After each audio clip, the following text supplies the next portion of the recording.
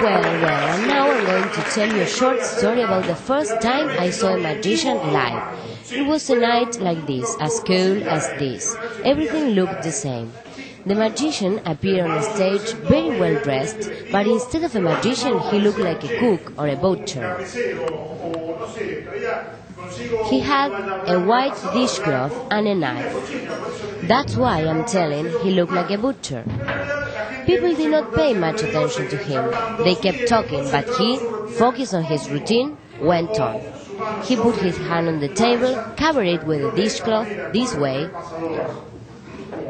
took the knife this way, it was a sharp knife, and he cut his wrist. Until this point, nothing, not a little bit of magic.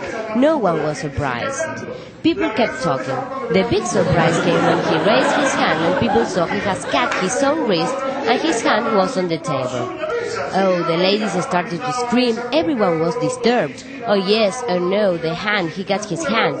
The audience went crazy, but till this point, nothing, not a little bit of magic.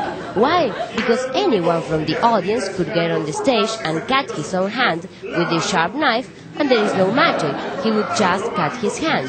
The magic came later when this great man put his hand on the table this way, covered it with a dishcloth this way, and blew. And yes, the fingers began to move. The whole hand recovered. And finally this great man wiped his brow, thanked his audience, and left. Oh, what a terrible fright. Since that day I swore that if I see a magician coming that way, I will live that way. Magicians are crazy, crazy.